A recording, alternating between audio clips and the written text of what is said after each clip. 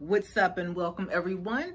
I'm just remembering the time that a loved one gave me a gift. It was a couch and it had roaches in it.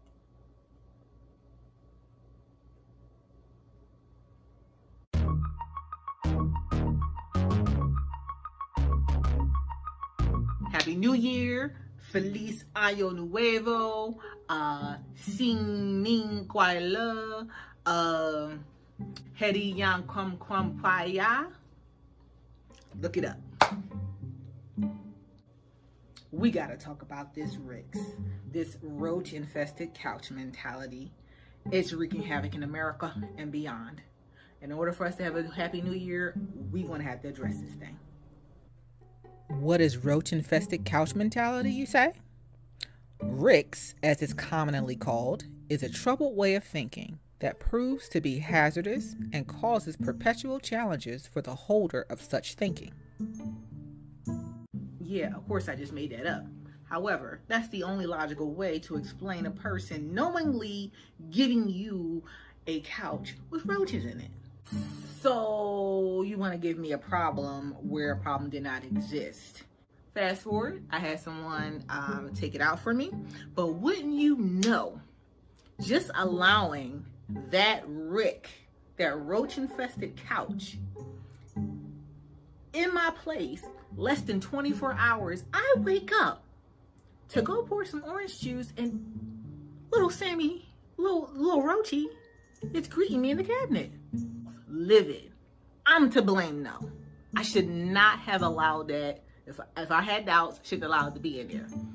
I called the person, let them know, I'm like, I appreciate you bringing it up here and I apologize, I didn't keep it.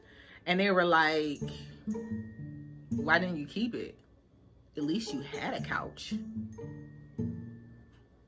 What? You mess around and have that roach infested couch or have an issue with roaches, period, they gonna wind up getting bold and be in your book bag. Shout out to the person that happened to in 4th grade. The point is that the issue is gonna find you.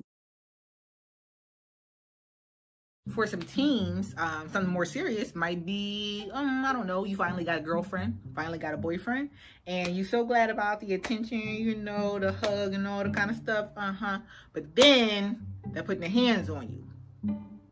So instead of throwing a whole person out, you say, oh, but it's so nice to be held. At least I have a boyfriend. At least I have a girlfriend. No. That don't work. That's dating violence. That don't work. You know what? R.I.C can also be the reason why certain families have members that just consistently don't finish school or keep having kids they can't care for. It's almost like it's a couch, but it's a mentality, but it's something gets passed down through the family like it's an heirloom. Like your Uncle Bobby had this, or your great grandma, whoever, and here you go, this R.I.C, this roach infested couch. And then the cycle continues. Yeah, like R.I.C mentality is the reason why a young girl will be having sex with a guy she knows is no good for her and keeps having pregnancy scares instead of just changing her behavior. I know, right? Like, yeah. Get yourself together. Like, how many times you gonna do that? Come on. It's truth to that. You right though. You're right, Miss Producer. You're actually absolutely correct. Let's go even further then. Yeah, why not? Let's go further. Let's get go further. Yet further yes, again. A little bit How further. Many times people going to get diseases from the same dirt balls and be okay with it because the only thing they need is a shot and some meds and they be gone for a while. Like how many? How many times? Like how many times? And how many times you going to complain about that same thing and you not making any moves to make it better? You can't complain about the stuff you allow. Come on. Come on. More seriously though, to some degree, if we're honest, we all got some type of R.I.C, some type of low level thinking that might prevent us from doing certain things and experiencing certain things. So best I can tell you right now, and you can let me know also in the comments, what can you do to actually get yourself out of R.I.C or get the R.I.C out of you. I say associate and connect with people who are on that higher level so that you can identify whether or not you got a R.I.C in your house.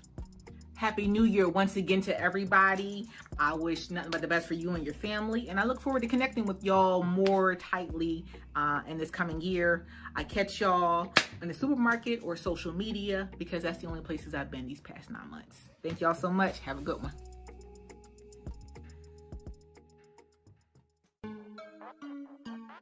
I'm offended, yet amused.